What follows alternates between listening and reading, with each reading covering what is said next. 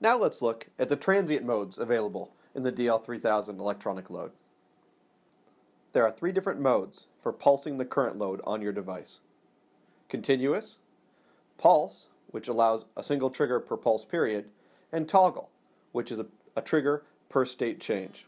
The most complex option is list mode, which allows you to sweep through a list of current, power, voltage, or resistance levels, with defined timing and repetitions. Let's take a look at the transient modes and how the unique waveform display feature of the DL3000 can improve your product and reliability testing. Now for our transient test. We're going to start with three different ways to look at pulsed current in your load. The first is continuous mode. Here in continuous mode, we set two current levels, a high level and a low level, as well as slew rates and frequency.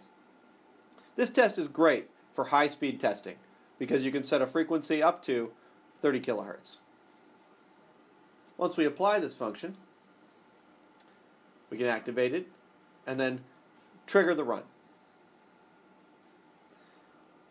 On this window it looks very stable, but if we look closer using our waveform graph reading, we can see this waveform updating. So this is actually the current waveform with about 1.6 milliseconds across the screen. So this is your 1 kilohertz current wave being read directly by the load itself. You can see it updating there every second. Now let's look at pulse mode. So while continuous mode works continuously upon one trigger, a pulse mode requires a trigger for each period. Here we have the same settings, except we have a 2-second pulse width instead of a very fast pulse width. Let's activate this, change our view,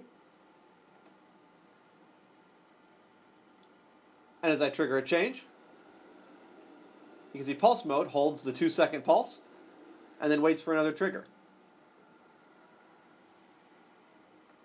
And I can trigger it at whatever rate I need to manage the loading that I require.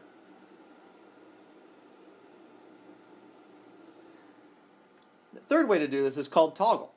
Toggle mode, again with the same settings. Let's see how this operates.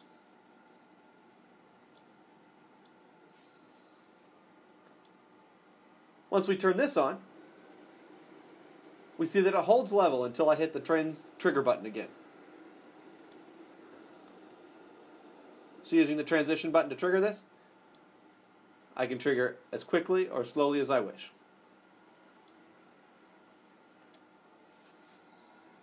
So in summary, the continuous mode is great for high-speed testing, pulse mode is great for time testing, and toggle mode is really perfect when you need a really manual or triggered state changes.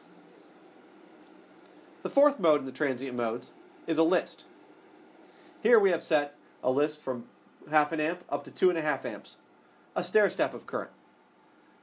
With each stair step you can measure current, voltage, power, and resistance. Let's activate that. So here we can see ramps up to 2.5 amps, starts again when I triggered it.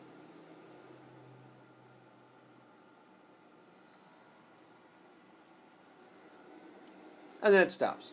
So that was two 10-second sweeps from low current to high current.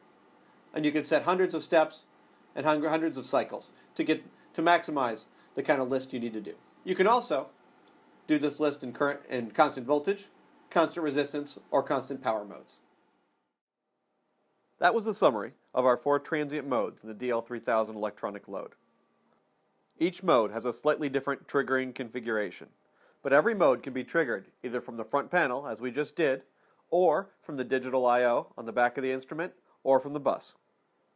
The variety of triggering capabilities gives you more flexibility in your testing as you use your electronic load in more advanced applications.